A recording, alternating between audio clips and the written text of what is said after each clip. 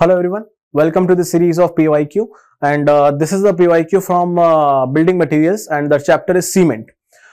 We know cement and concrete is quite important for GATE exam, so we can practice from anywhere. So the match list one, that is type of cement with characteristics, and select the correct answer using the code given below. So there are a number of type of cement. Type of cement is a very important topic in entire cement. So we can see here there is a rapidly hardening cement. So the cement has to be rapidly what? The cement has to be rapidly what? Hardening means the strength gaining. Hardening means what? Strength gaining. It means we want a cement to gain the strength early.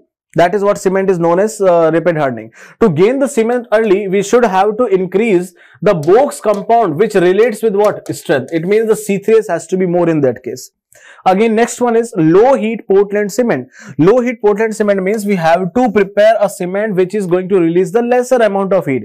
If you want to have the lesser amount of heat, in that case, we have to decrease the content of C3S and C3A, because C3S is going to release approximately 105 calorie per gram if you take the collection of 90 days, and the C3A is supposed to release 310 calorie per gram if you want to have the collection of 90 days. Then it means both are very heavy heat producing content, so that has to be reduced. Then Portland pozzolanic cement, the name itself is saying you that Portland pozzolanic cement, it means we need to add what? Pozzolanic material, then only the Portland pozzolanic cement has to be formed. Then sulfate resisting cement, we need the resistance against sulfur, and we know very well that the sulfur is supposed to attack over the box compound known as C3A, because it will make calcium aluminosulfate, which will impart the unsoundness. So to make this particular kind of cement, we have to reduce what?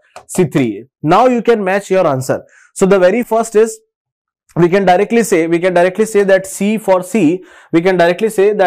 for C the answer would be this. For C the answer would be 2, because C's pozzolanic cement contains pulverized fly ash, that is OPC.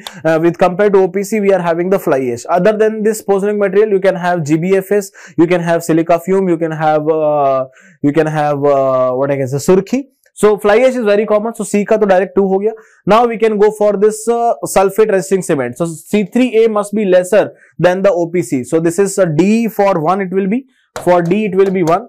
Then for A and B, for A we need C3S to be more. So C3S to be more. So you can see here higher C3S and C3A content should be more than OPC. So I can say for A it is 3. Then for B, C3S and C3A content should be less. Lower C3S and C3A content should be there for low heat cement. So this is for 4. So 3, 4, 2, 1 would be correct answer. 3, 4, 2, 1. B is the correct answer.